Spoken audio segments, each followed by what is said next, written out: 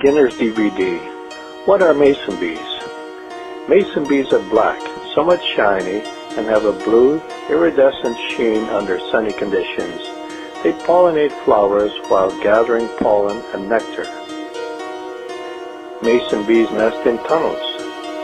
Mason bees use nesting tunnels to produce offspring. The offspring emerge the following spring. These rugged, quick-lock stacking trays are made out of rigid corn material. They can be reused season after season. Mason bees are great for pollinating fruit trees in a home, garden, or small orchard. Mason bees require a house with nesting tunnels. Set a chalet on a wall. Protect chalet with predator guard. Place mason bee house on an east-facing wall underneath overhang.